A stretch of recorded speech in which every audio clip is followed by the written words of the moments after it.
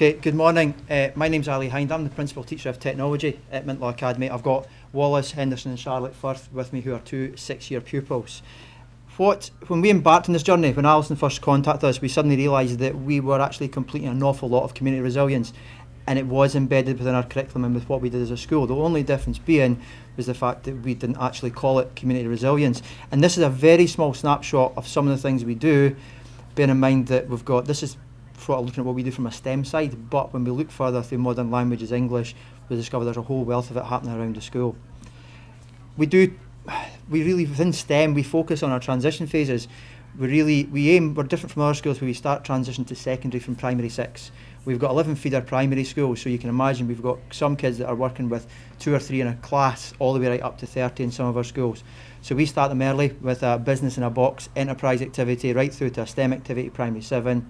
Through what the other departments do, with it be drama, PE, they come up they're up for a lot of days throughout the whole sort of 2-year period. Once they're in the school, we continue the process of the transition. We do an S1 flooding day where we really focus on some of our communities within our area will flood, so we focus on what the impact is for that. We looked at how they can change, looking at rerouting rivers, how they could possibly look at flood defences, and what the impact is for some of our members of our community. As the kids go through the school, we start looking at this, the developing young workforce. This is something that we feel quite passionate about. It's about preparing pupils for going out into that big bad world. Recently been recognised with an award for what we do with that from industry side. But we link with several companies and we run a thing called the Community Cafe, our Happy Cafe Community Engagement. I'll run through just some of these. This one here, some of our pictures from our primary 6, primary 7 transition events. It's all about breaking barriers, it's all about fun, it's about bringing this 10, 11-year-old little boy or girl who's coming from a primary school with maybe 1 or 2 friends within their class, and bring them up and put them in a room full of 80, 90 people, and all of a sudden the noise level goes through the roof. You can imagine that the activities are slightly different, so we just try and develop ways to break barriers. Probably the same as Logie, we've got different coloured jumpers in terms of the primary schools, so you can see there how it is all about mixing pupils as far as we possibly can. This is looking at our flood defences. We did some activities. The top left-hand picture there is looking at how can we build a structure that can float in water, and they've only got balloons, straws and cardboard. We then went on the top right there, we actually modelled one of our rivers. We've got 2 sand trays built, so we actually modelled, and they were able to look at where the flood defences go. We put the water down it, they played with sand, and they actually looked to see exactly how the process should work.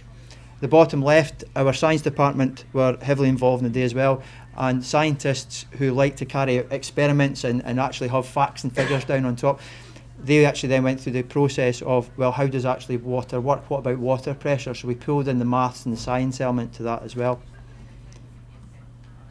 As I said, as we go through it, the transition to the world of work is something that we're very much based a rural community, a farming-based community that's in the heart of the North East in terms of oil and gas and renewables. So we try to encourage our pupils to have this wider mindset in terms of the opportunities available within the energy sector. We've got numerous partners that we work with on a regular basis. This week is our celebration of Engineering Week, so we've got events happening all week which are there to celebrate what we do in our community and encourage our pupils to take part.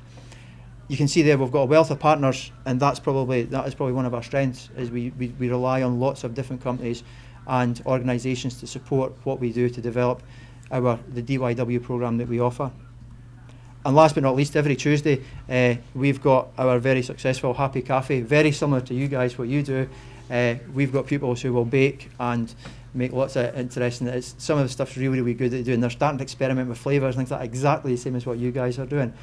And this is something that's grown. As you can see there, we've got members of the community coming every week. Sometimes it's standing room only, so it is a popular. So it's this idea that we're embracing community resilience within the curriculum, but equally we're embracing community resilience within the community. What I'll do is I'll hand you over to Charlotte and she'll speak about her experiences. Hi. Mr. Hine was mentioning the transitions for the earlier pupils. My brother moved up, it must have been last year. Anyway, he moved up and he went through all these little transition workshops. So I came in one time and saw him standing at the flood day, standing with Mr. Hind over a tray of water going, "Look, Charlotte, I flooded your house, I flooded your house." I was very confused for a while. But this workshop really hit close to home because our house is in the middle of a flood zone, so this is really relevant to and meaningful to me individually as well. It was good to see this school tackling with a local issue. I got the opportunity through the school to do a workshop thing called World Challenge, where for almost a month we go away to a third world sort of country and go on a trek and do some volunteering, and then we have a little bit of relaxation time at the end. You can see some of my pictures, the big one from China. So I went to Mongolia, and we're walking and walking. It was the most physically grueling thing of my life. I am not a sporty person, but this really built my resilience, and it was a massive culture shock because I'd gone completely across. I'd gone to the other side of the world with just there were about 20 of us, so it was a really strange and bizarre just to see how people actually, how societies sort of work on the other side of the world, and it showed me that I could survive in the face of adversity and challenges. I also got the opportunity through the school, specifically the science department, to go to the Strathclyde Space School, which is a workshop that works in cooperation with NASA. It's an amazing opportunity, and I was completely put out of my comfort zone once again because I was the only person from the school who got to go, and there were about 100 children from all over the country going there, and we were given workshops about science and technology and engineering and going, this is the applications of what you've been learning and how it can go into industries like the space industry, which really helped me it helped me decide what I wanted to do with my future. And because I was there without any of my sort of friends with me or anything, it really helped me improve my confidence because I'm not really a sociable person. I've got like 8 friends, and I came away having made loads of new friends from space school, which really shocked most of my friends from back home. That it really helped me improve my confidence in unfamiliar situations and that I can actually do things on my own. I'm going to pass you on to Wallace now. Hi, I'm Wallace. I'm going to talk a bit about how out where we stay right out in the sticks. I actually stay further than a lot. I stay in Narnia, I like to say.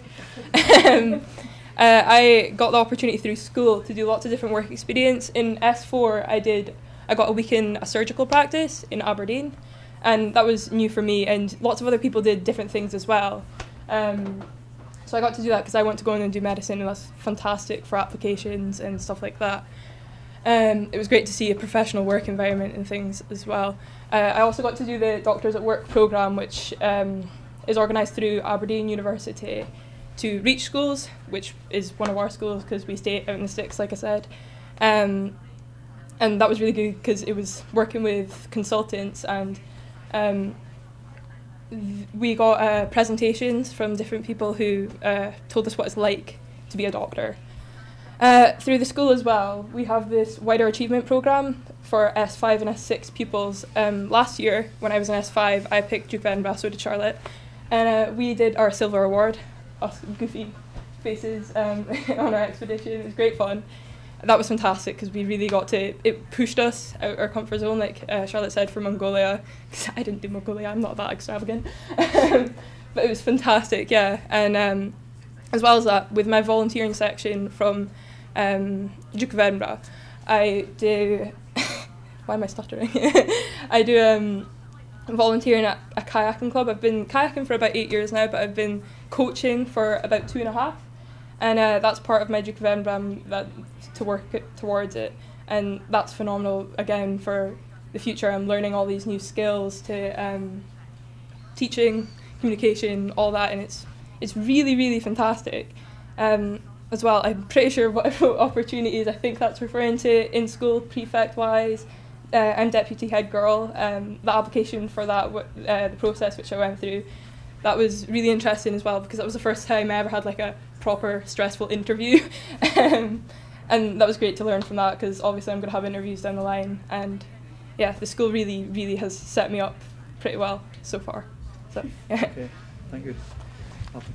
Just to sum up, as you can see, what we try to do it's about initially the transition phases, about making the children feel comfortable when they come into school and preparing them for that step.